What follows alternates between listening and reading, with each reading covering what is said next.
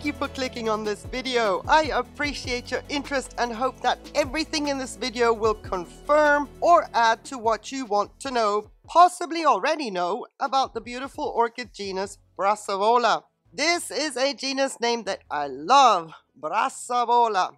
It fits the beautiful growth habit of these orchids and the simplistic elegance of the blooms, which are enhanced in their attractiveness by the delicious fragrances that the majority of them exude. Describing the characteristics of the orchid within the Brassavola genus and hybrids of the same are so reminiscent of the understated but classy Italian design. The whole less is more, which is repeated throughout anything Italian, is evident in every single Brassavola orchid.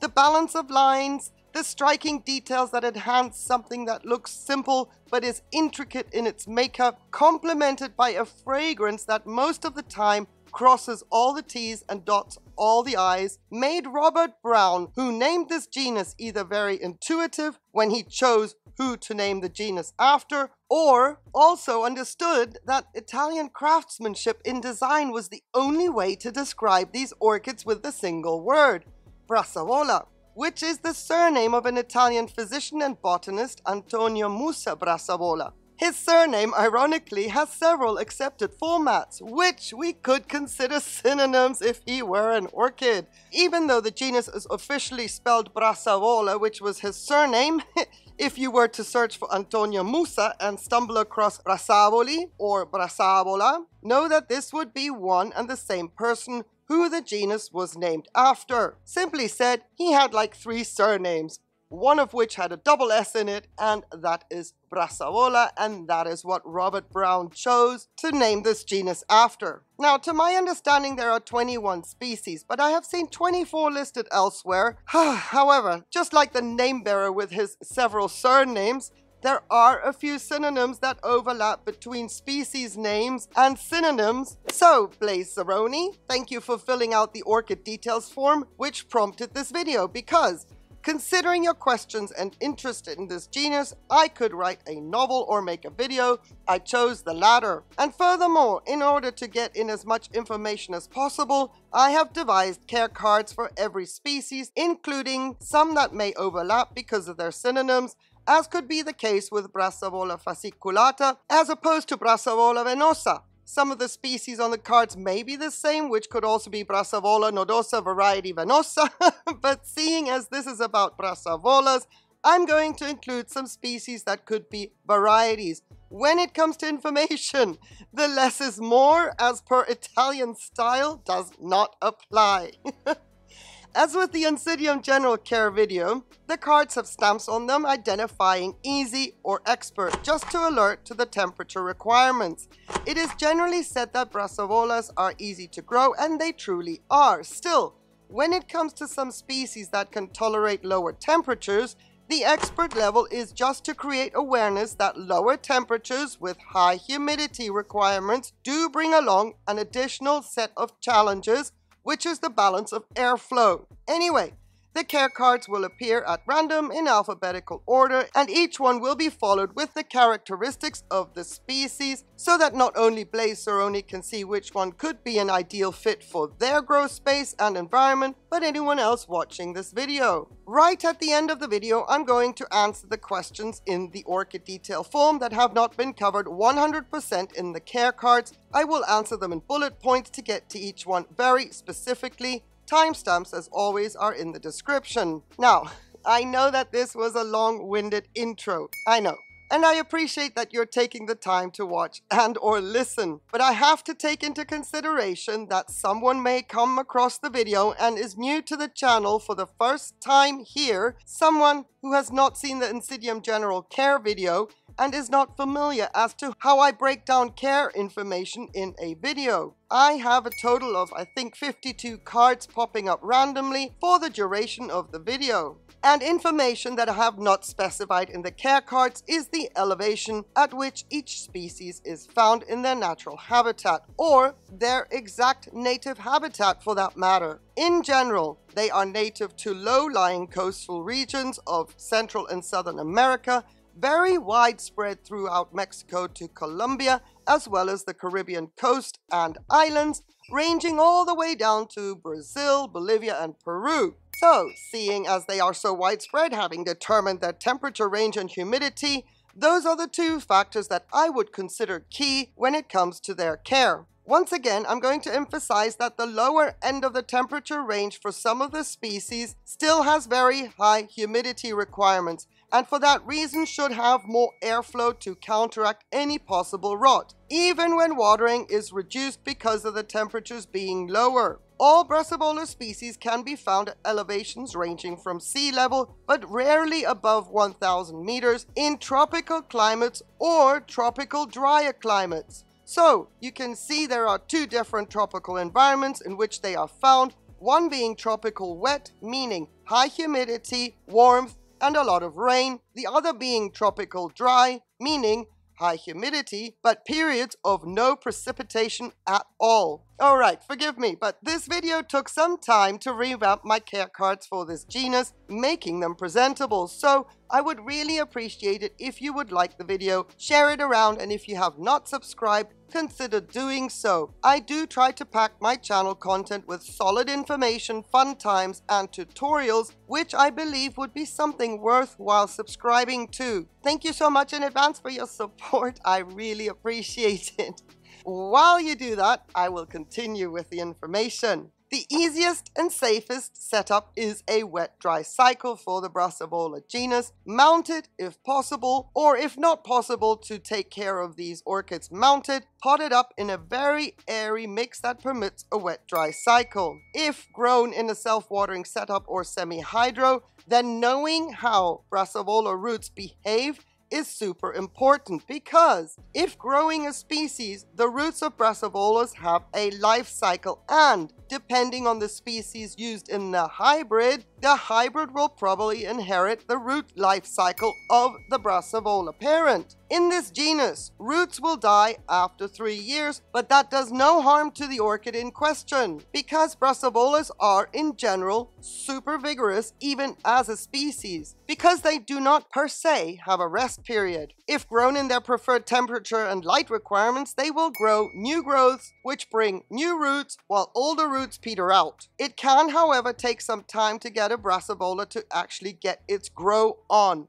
All the species that I have took a couple of years to grow, but their resilience is second to none. And even after having had them for about 4 years, the ones on the mount are more vigorous than the ones in the pot, and that is because of how many leads, I'll get to that, how many leads each orchid had when I received it. Once they found their mojo, they can produce multiple growths during a calendar year, and each growth will bloom. Sometimes a single bloom, depending on the species, and sometimes several blooms on a spike that become more and more floriferous as the orchid ages. And here's the thing about the single lead. A Brassavola with a single lead of growth will take much longer to adapt and grow well, so it is ideal to get one that has at least 2 leads so that the growth of 2 root systems increases the strength and subsequent vigor of the orchid. If temperatures drop below their happy place, they will slow down, and it is at that stage that one would think the orchid could be going into a rest period, as would be the case here in my climate. But it is not the actual case for the genus as such. Brassavolas that slow down, stop growing their roots, are doing this to conserve energy until the conditions improve for them to continue growing. It is their way of surviving the not so ideal conditions.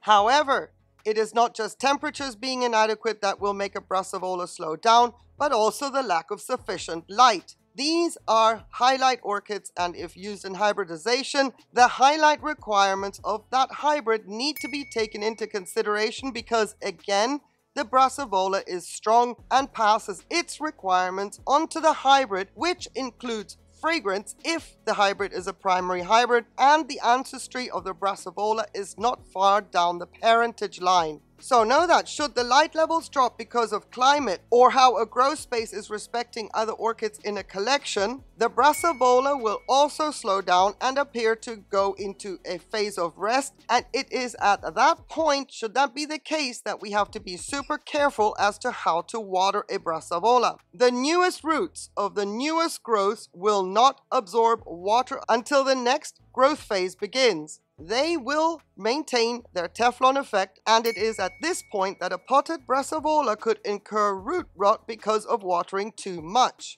I just want to emphasize that I am talking about the adverse conditions being the case with what I am saying about the dangers of watering and when root rot can happen, because any ideal conditions and your Brassavola will grow and keep growing, during which watering, including fertilizing, is easy and abundant and should be administered in accordance to what the orchid is doing. Seeing as the easiest setup is the wet-dry cycle, which pretty much guarantees a successful culture for Brassavolas, the fertilizer levels should be relatively low. A concentration of 160 parts per million is safe if humidity levels match and there is no danger of a rapid evaporation of the fertilizer solution. 75% and up is a great margin for humidity for the fertilizer solution to be able to be absorbed without burning the roots. Be aware of the fact that Brassavola roots do not have a characteristic of branching, so once the root tip stops growing, that is it for that root. Subsequently, keeping the root systems intact cannot be overemphasized. So of course, that goes hand in hand with the importance of flushing. However, in high humidity environments, it is only necessary once a month, and of course, the best flushing we can give a Brassavola is pure rain. If you don't grow your orchids outside, and your Brassavola needs to be flushed, a good run of just plain water over the mount or through the pot will do the trick. But now we come to the conditions with little to no humidity. Brassavola need a setup or a mount that retains water over a period of time so that it creates a little humidity climate around the orchid. Now, to be on the safe side, in those instances, fertilizer levels should drop to 100 parts per million. Seeing as these wet-dry cycles are quick, it is advisable to fertilize every day, and of course, seeing as low humidity environments do not have the rain to help out with sporadic flushing, it is advisable to take on the role of the rain and flush either by misting with clean, plain water with the lowest ppm available, or if the conditions are extreme with hot, dry winds, then watering or misting the orchid during those conditions should be done several times a day to counteract the roots from frazzling and ensure that new roots will continue to grow. Now, not all is lost if a root system stops growing when the conditions are not ideal, because roots that stop growing of their own accord based on conditions not being ideal anymore will to some degree start to extend when the conditions improve again, and when the orchid starts back up with active growth of new growths. It is at that point of a new growth pushing that the velamen will be activated and absorb moisture, where the root system is a season to 2 seasons old, as in the roots that grew on previous growths which have finished blooming. But the extension of a root that starts as the next new growth pushes from the base will continue to maintain its Teflon effect for quite some time, while the older part will absorb water and nutrients. I have a video pointing that out, and I will link that in the description because all that might sound very confusing. So check the description for a detailed video of my observation on Brassavola roots, because it is in the second year of their existence that roots become fully functional and do their job to absorb water and nutrients without repelling the water or allowing salt to accumulate on the roots that have this Teflon effect. In general, if growing Brassavola species or primary hybrids or hybrids in semi-hydro or self-watering, then the understanding of the root system is paramount to make sure that as many new roots grow into the media as quickly as possible so that they do not fail. Brassavola species are not abundant root growers. Again, the root system does not branch, so getting as many, if not all roots into the pot is top priority. Luckily, the leaves are terete, which protects them from losing too much moisture from their structures. If a root system were to fail, these are all backup plans from this orchid from jump just to survive, because if a root system were to fail, but still the new roots that get into a pot will function immediately, seeing as the velamen will be in an environment that holds onto water longer as opposed to a root system that grows on a mount. Changes in the characteristics of the velamen will prevent it from building up a Teflon effect, but this does not mean the orchid will be more vigorous. And it does not mean that Brassavolas grown in self-watering or semi-hydro can tolerate higher fertilizer levels than those on a fast wet-dry cycle. Seeing as the roots are not abundant, they do not branch, it is advisable to stay conservative with the fertilizer and maintain the maximum of 160 parts per million. The only advantage of growing in this setup is that the humidity environment is created by the media and increases around the orchid because of the pot itself, which then results in regular misting of the roots becoming obsolete, and there is no need to consider going any lower than 160 parts per million because of lack of humidity. But I do want to stress the importance of getting new roots to go into the pot, otherwise any surface roots will need to be cared for exactly the same as if they were on a mount. Brassavolas have a mind of their own, and so do their roots. But at least the new roots in a self-watering or semi-hydro setup will be supporting the orchid straight away, and not only in the second year of their existence, as is the case if the orchids were to be on a mount or in a fast wet-dry cycle in organic media. Now, this is a bonus for the semi-hydroponic setup, because if the roots in the pot are lost, at least the orchid will get moisture and nutrients straight away, as opposed to an orchid that is mounted, which has lost its roots and is then growing a new root system, which has a Teflon effect and will keep that Teflon effect for at least a year while we wait for another new growth to develop. Now that we know that Brassavola roots have a mind of their own, it is up to us to take advantage of that knowledge and only repot, remount, or do anything with a Brassavola when we see new roots growing. This way, we can be relatively safe in the knowledge that we are not going to set the orchid back, or worst case scenario, lose it. But let me go back to what I mentioned earlier, that Brassavolas are very drought tolerant. A lost root system may set the orchid back, but because it is drought tolerant, because of the terete leaf structures, it is not necessarily a death sentence until a new growth develops a new root system. And still we have to proceed with caution. While it is true that Brassavolas are easy to grow for the most part, saying Brassavolas are a forgiving species would be exaggerating. Their slender structures work in our favor to a degree if we forget to water, or until we find the balance of humidity versus watering, but they can also work against us if the orchid is declining and reduced to only a few structures while we are trying to revive it. All structures of the Brassavola genus are not exactly abundant in their energy reserves. As a result, rot or fungus issues will take a Brassavola down very fast. But for the most part, Brassavolas are vigorous, continuous growers if the climate is conducive to making that happen. So in recap, it all sounds very detrimental, but it is not. In recap, know the Brassavola root system, make sure that it stays healthy, and with that, the rest will happen all by itself. I have had a Brassavola that was on a skinny little rhizome. I had thought it was lost. It actually belonged in the bin.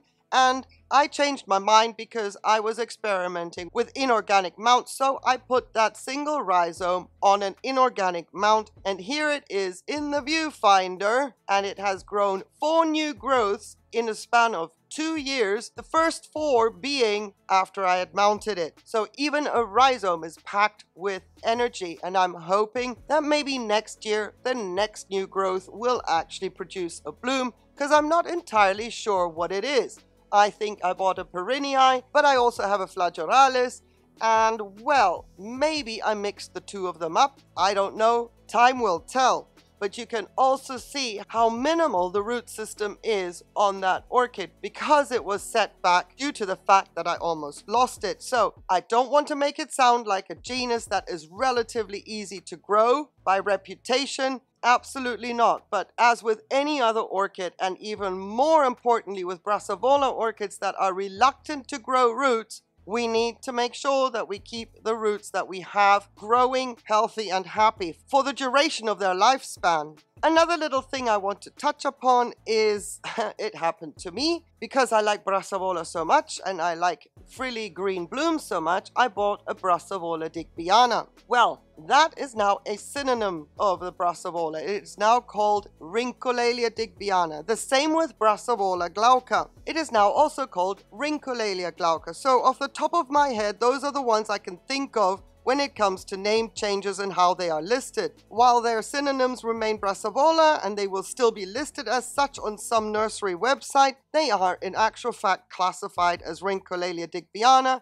and Rhyncholalia glauca as per the Royal Botanic Garden Kew since 2003. So make no mistake about it, if you see Brassavola digbyana or glauca on a nursery website, you are getting what you are buying. It is just now, they are both just reclassified to Rhyncholalia, and there's possibly other examples out there that I don't have particularly well memorized. Anyway, having said all of that, I hope that this video provided the answers that you were looking for, Blaze Zeroni, and anyone else that was looking for information on the Brassavola genus. If it prompted further questions, the comment section is there for a reason, so ask away. And I sincerely hope that you take advantage of the screenshot format of the care cards and species characteristic cards, which serve a great purpose for quick referral. Thank you so much for watching this video to the almost end, because I will now be answering specific questions as per the Orchid Details form in bullet point answers. If you're not staying around for those, know that I appreciate your time very much. That support goes a long way, and hand hearts to you, and a massive thank you. Wishing you a fabulous day, on one condition though please, that you stay safe. Take care. Bye. Having a sneaky look to the left, a sneaky look to the right, checking behind me, in front of me. Don't know who stayed, but here are the answers to the specific questions as per the Orchid Details form. I will pop up the questions on the screen as I answer. Everybody that stayed, hi! Bonus intel. I would grow Brassavola nodosa and flagellaris because they embody the two distinct and different bloom structures that the Brassavola genus has, but with some differentials between species and species and species. Both of these species are compact, medium-sized, beautifully fragrant, and vigorous. It is in actual fact true that all Brassavola species have similar care requirements. Some may tolerate lower temperatures, but if they don't get those low temperatures, they will not have any issues. The lower temperatures for some of them is only good to know if the grow space does drop down, giving the grower a margin of tolerance and peace of mind that those species will be fine in their collection. In a wet-dry cycle, it is okay for Brassavolas to stay wet for hours during the grow season. 2 hours or more is not a problem as long as they dry out before the next watering. During adverse conditions, 1 hour is the maximum that I would recommend. In semi-hydro and self-watering setups, the roots are always damp. Never let them dry out completely, otherwise they will die. The velamen is not used to going dry. In low humidity environments, and by that I am using the margin of less than 50%, misting is advisable 3 times a day during warmer temperatures and once per day during cooler temperatures, depending on your airflow. If you have no airflow, I would only mist twice, 3 times a week when the temperatures are cool. But if you have a lot of airflow and your humidity levels are dropping because heaters are on, then definitely give them a mist 1 time per day. I sincerely hope I covered everything and that these last specific answers were of additional help. Once again, the comments are there for a reason, and thank you so much for sticking around all the way to this part of the video. Take care. Bye.